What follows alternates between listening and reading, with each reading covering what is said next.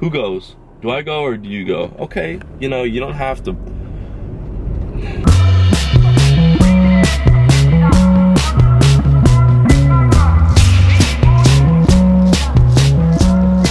Today, I really want to show you guys how to rig a Neko rig. The only problem is I don't have pretty much any of the tools that I need to make this video.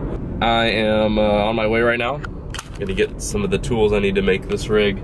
Hopefully I can film this, rig this rig up in a very short amount of time because I have class. Actually, I have to print off some homework assignments within a 3-hour period and then go to class within a 4-hour period. So, I think I gotta go straight, then take a right, and then I'm good. Look at this. This is freaking cobblestone from the 1800s. I found it. I did it. All right, I've made it. Now I have to find what I need to make this Neko rig happen. Can I help you? I'm looking for small nails. This is basically what I need here.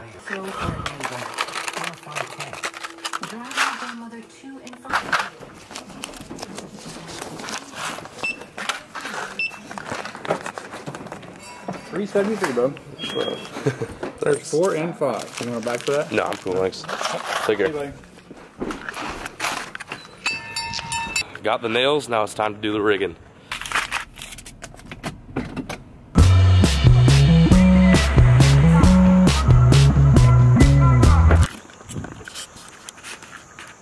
Okay, so I am at the spot that I'm going to film this. I've got my nails. That's really what makes and revolves and ties this whole rig together is these nails. These are hardware nails. These are stuff that you put in your wall or into wood, but works for this application.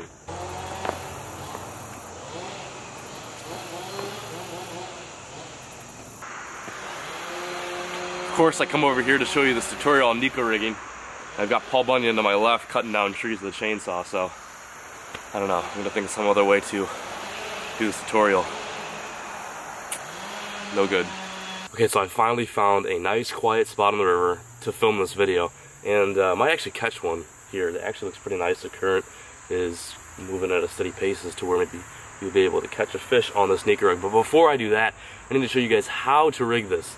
This is what the video is all about. I know it's taken me so long to get to this point, but it's all worth it. Before I begin, I want to go over a few things that you're going to need in order to execute this rig in the way that it's supposed to be executed. So you're going to need a specific type of hook. The one hook that I really like to use is this little decoy. I believe this is a size 3 finesse hook.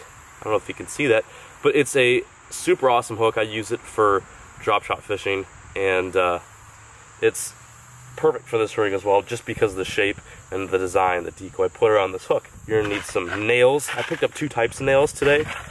I picked up long, skinny ones, and I also picked up some ones that actually have a little bit of a serrated side on there, so it maybe will stick in the plastic a little better. The key is to get a nail that's inexpensive. You can buy nails for this that are specifically for this, but I find that these nails work very well. These are made of zinc, so they're not exactly super heavy, but they're heavy enough, and you can get a bunch. This is $2.19 for, I believe, I don't know how many is in here, but there's an absolute ton in here. Rather than buying like an expensive pack of tungsten ones or lead ones or something like that, these are heavy enough, and if you lose one, it's no big deal, and you're gonna lose a lot of these. So you've got your hook, your nail. The only thing we're missing is the worm. Now there's a variety of different worms I like to use for this. The one in particular that I'm gonna try out today is this Biosan Exo Stick. Only because the bottom portion of this is perfect for Neko rigging. You need a worm with a large bottom portion. If you don't, like let's say if you're using a trick worm, the key really is to find the fattest area in the worm. So the head is probably the best place to put that weight in there. And if you can't get a good spot, what I'd like to do is bite the tip off so I have a flat side and a flush area to stick that nail weight into. So what we're going to do is we're going to first hook our worm up before we even put the nail in. And what I like to do is I like to kind of look. So this is the area that I think I'm going to put that nail in. Visualize, see which area you think you're going to want that nail to go in. And what I'm going to do is I'm going to have the hook facing upwards from the area, not downwards. The hook point's not going to go down into where I'm going to put the nail. It's going to go away from it. So I'm going to pick kind of a, you're not going to go in the middle like you would a wacky worm. I'm going to kind of go a little bit below that. And these little exo sticks are perfect for this. And then boom, I'm going to go out like that. So instead of hooking it like this, like with a wacky worm, so it's moving like this, I go through. Almost like if I were about to start a Texas rig. So you see right there, I got that hook point. I go up about a 1/4 inch and then out. And again, you don't do it right in the middle. I'm going to take my little zinc nail right here, and I'm just going to stick it right in the bottom portion of that worm until it's completely in there where you can barely see it. And these nail weights will probably stay in there fairly well, actually, just because they have that groove in there that'll keep them in there. So that's your Neko rig for the most part. It's a poor man's Neko rig. It's not the most ideal Neko rig. Some super finesse guys are probably going to roll their eyes at this, but for those of you guys that out there who don't have a whole lot of money to spend on tungsten and stuff like that, it's a great alternative to fish a Neko rig without dropping top dollar.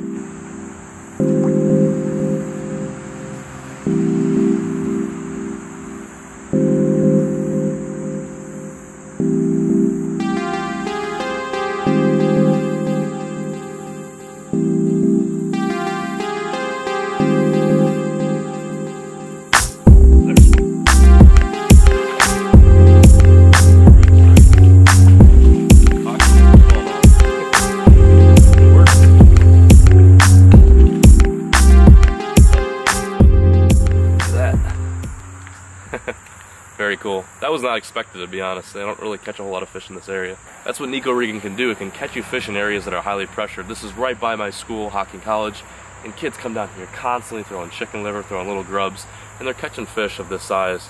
But the Neko rig produces bites in areas where you, don't normally get bit because it's such a subtle and versatile way to catch fish.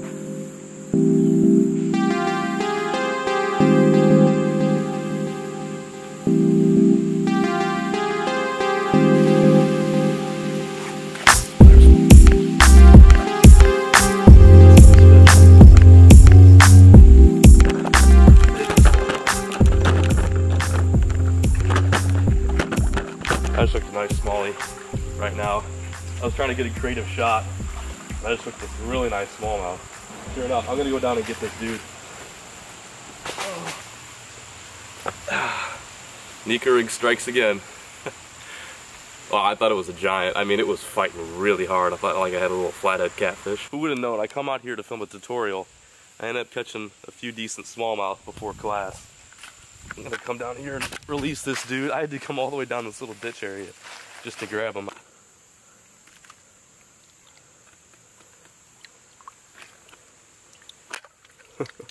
It's something else.